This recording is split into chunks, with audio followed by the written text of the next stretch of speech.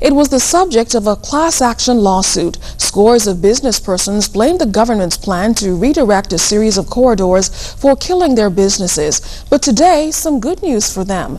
Prime Minister Hubert Ingraham provided a detailed account of the new Providence Infrastructure Improvement Project during this morning's session of the House of Assembly, announcing that those merchants who suffered losses during the series of road redirections, closures and detours will receive financial assistance. Our Janelle Noel has details.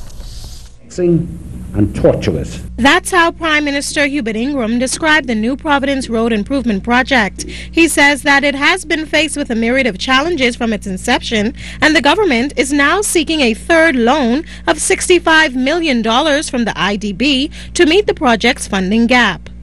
The projected total cost of the IDB funded portion of this project is now estimated to be $206 million. To date, the IDB has provided some $129 million in two loans, leaving a funding gap of $77 million, of which $30 million in respect of fuel escalation, $19 million in contingencies, $14 million of variations and modifications, $9 million due to delay in project completion, and $5 million in professional and engineering fees.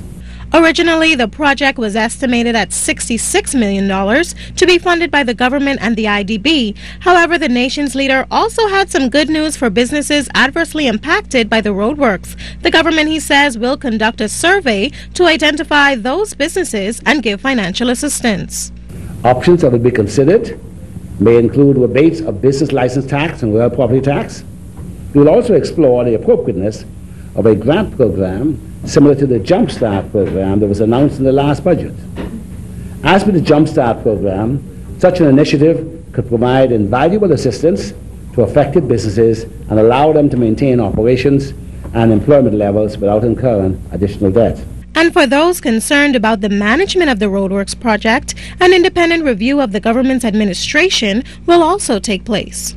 The report will be made public so the appropriate lessons may be learnt from the experience and inform public policy in the future. While Minister of Works Nico Grant reported earlier this year that the project will be completed by July, Prime Minister Hubert Ingraham noted that the completion date was set for the end of January. However, the government is negotiating an addendum to finalize a revised date. Janelle Noel Ferguson, ZNS News.